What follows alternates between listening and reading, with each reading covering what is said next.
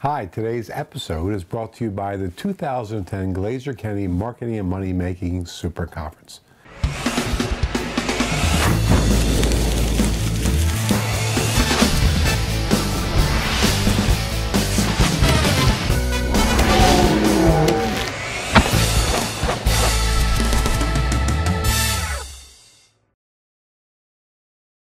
Hi, on today's episode, you'll be hearing from Diane Conklin when she's on the hot seat.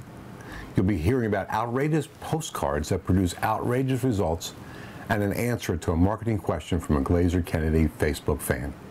Welcome to No BS Live, the place for prosperity without the bull. At our most recent Peak Performer meeting, I had the opportunity to sit down with Peak Performer member Diane Conklin. Diane is a marketing and business strategist with her company that's called Complete Marketing Systems and is also known as the go-to person for event planning in the info marketing world. Here's what she had to say. Roll the tape.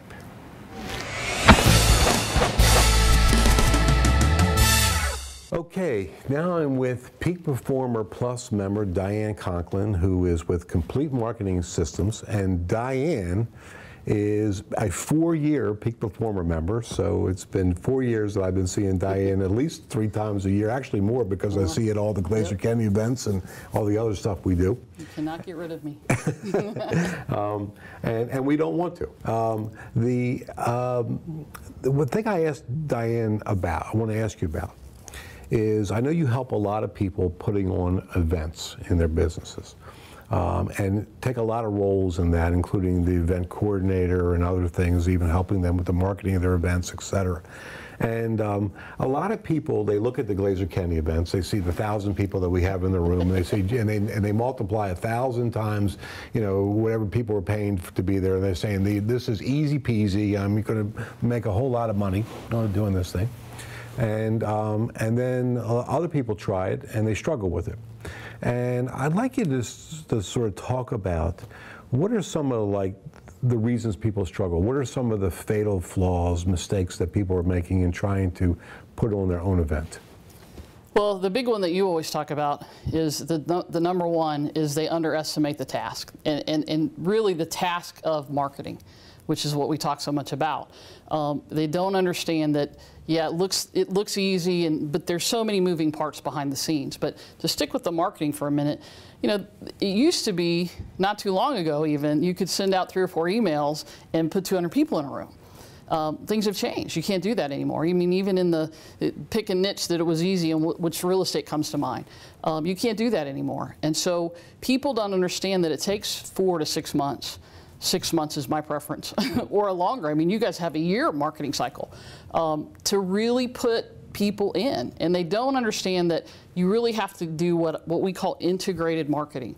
You have to do direct mail. You have to do internet. You have to do some joint ventures. You have to do some teleseminars. You can't just you can't be one-dimensional.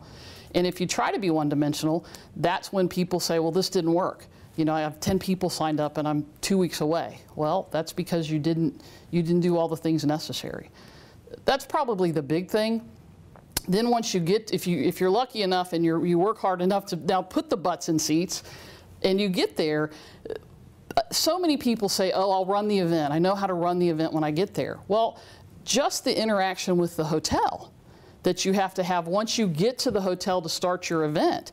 You can't, if there's an issue with the room temperature, or, you know, the food isn't here when it's supposed to be here, or there's a lighting issue, or whatever it is, if you're on stage speaking and you have nobody running your event, now what do? You can't get down off the platform in the middle of your presentation. So you really, there's so many things involved and so many things that people just don't know about. I mean, we could spend an hour talking about the negotiation with the hotel before you get to that point. So there's just so many moving parts to it. And when you walk into the room from the front, if you don't now look at that backside of what's going on behind the scenes, it really is, you know, there's a camouflage there.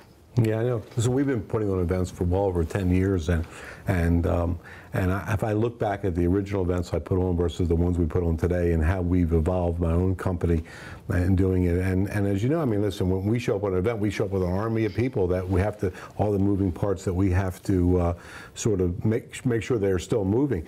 But so. You know, if somebody asks me, and I'm going to answer my own question, but I'm going to first ask you the question. If somebody asks me, like, you know, like if I had to do one thing to like move towards putting on my own live event, there's one key component, I know what I would say. I'm curious to think about like what you would say as the answer to that question. I know I'm putting you on the spot, but as you know me now for a long time, I'm good at putting people on the spot. So I would go back to what I said a minute ago. It's putting the butts in the seats. It's the marketing. It's having a plan, and this is going to sound like I'm contradicting myself. It's having a plan done ahead of time so that before you drop the first piece, before you think about where we're going to do this or what city or any of those things, it's having that marketing plan in place so that you know the plan is I've got 10 direct mail pieces and I have 17 steps in my email system and I have 14 follow-ups and this many stick programs and this many things that we're going to do to sell hotel rooms. So that plan is in place. Now, you have to remain flexible because things are going to change. This worked, this didn't, let's try this again, let's add to that. So you have to remain flexible in that plan, but it's the stuff that you do ahead of time. It's having that marketing in place and then following through, continuing to follow through and follow up on those things. Yeah, and I'm a huge believer in that. And I'm actually going to add to that. I'm going to actually take a step backwards from that. And I'm going to say that even before the plan's in place, the thing that makes the job of filling a seminar infinitely easier is having a list of people that you have a relationship with. And a lot of people, again, they look at Glazer County events and they say, gee, you put 1,000 people in the seats. How do you do that, Bill?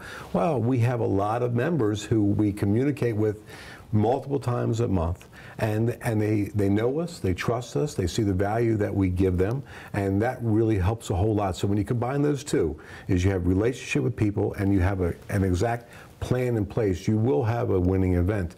We're out of time, and Diane and I could talk about events all day. Off camera, we usually do. But thank you very much for taking some time from the Peak meeting, and we're going to put Diane's website up right below us right now, and if you want to seek out Diane, she's terrific to work with. She works with many of the Peak members in helping them put on their events. Thanks. Thanks, Bill.